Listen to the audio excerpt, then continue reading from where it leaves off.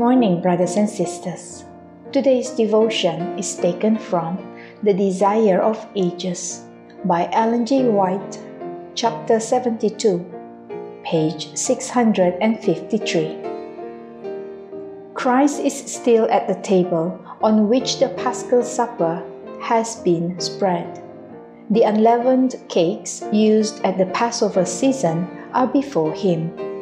The Passover wine, untouched by fermentation, is on the table.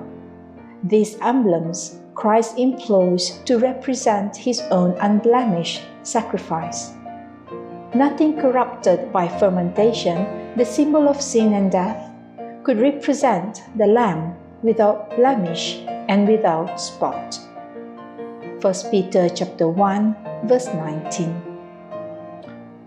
Do you believe that you can also live a life of righteousness like Christ? Will you rely on His strength to do it? Let's pray. Heavenly Father, I thank you for the example of Jesus, who came to this world to show mankind that it is possible to live a life of righteousness and to have victory over sin. Forgive me for the times that I have made excuses for my sin. I know that today you are calling me to a higher standard. You are calling me to live a life of righteousness, just like Christ. Help me today to rely fully on Christ so that I may live this life and glorify you. In Jesus' name I pray. Amen.